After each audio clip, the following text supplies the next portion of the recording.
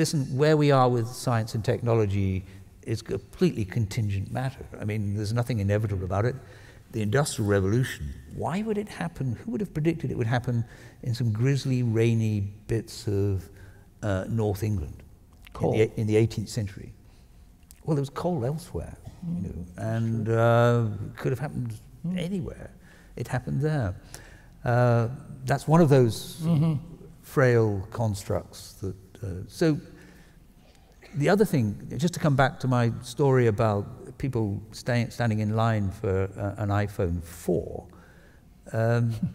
is that I was quite interested in technologies that we all take for granted and then become very grubby. You know, so it is an absolute miracle to fly from San Diego to San Francisco in an hour and a half, but it's just such a drag.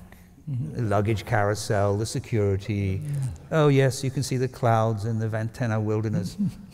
But you know, that's just the way in which an iPhone or a smartphone ends up in your sock drawer or in the hands of your grandchildren, discarded. So in this world, I wanted the grubby reality with the future poured into it. So you could have 400-mile-an-hour trains levitated by magnetic force, zipping you from San Francisco to LA.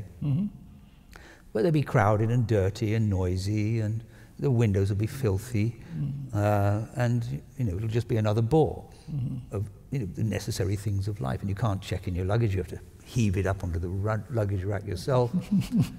And